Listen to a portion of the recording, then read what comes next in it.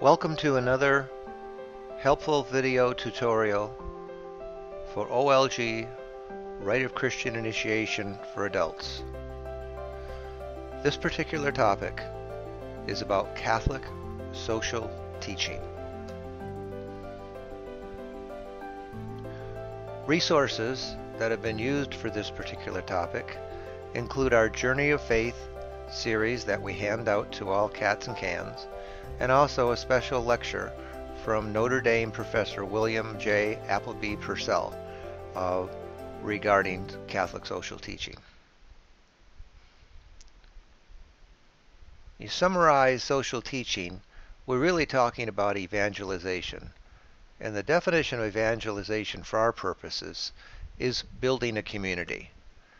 So our learning goal here in this training mechanism is to gain a deeper understanding of your faith by being able to articulate what are some of the elements of Catholic social teaching. As we begin to build this community, we need to know that Catholic social teaching, CST, is really about evangelization and how it moves to transform us. So another way of looking at evangelization is how we can actually act out our faith. So, Catholic social teaching is really a gift of our long Catholic tradition. As you can see here in this graphic, while there are different lists that describe Catholic social teaching, here are 10 good major themes about which we need to become more and more aware.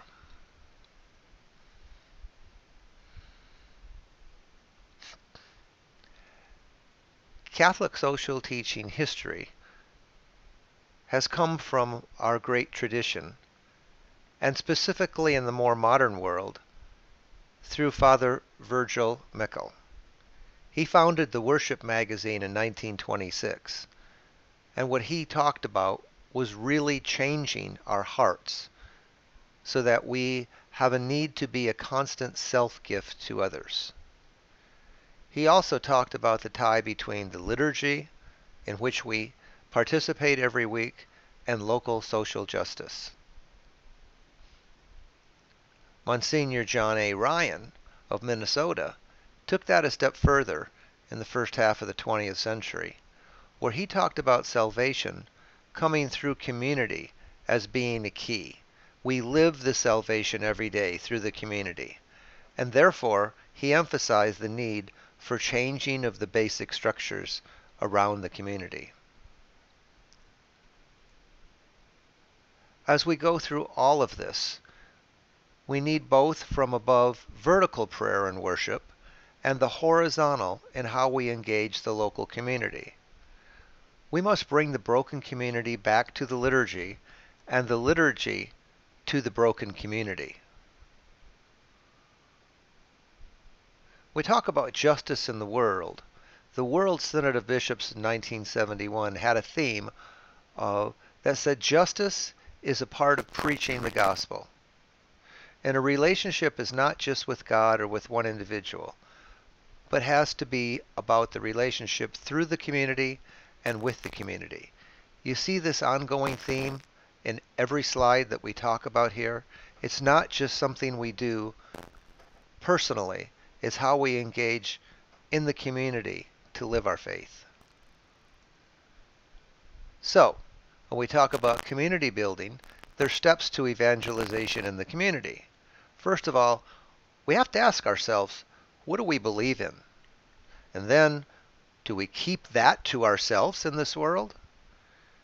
Evangelization is transforming. And what are we called to transform? Well, actually, the world. So we don't stop.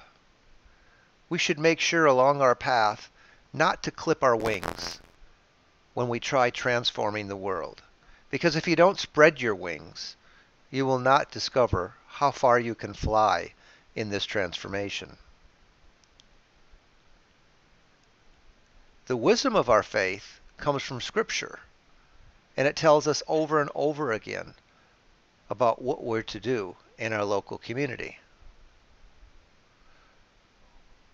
we are called. We are all sacred and all called to be stewards.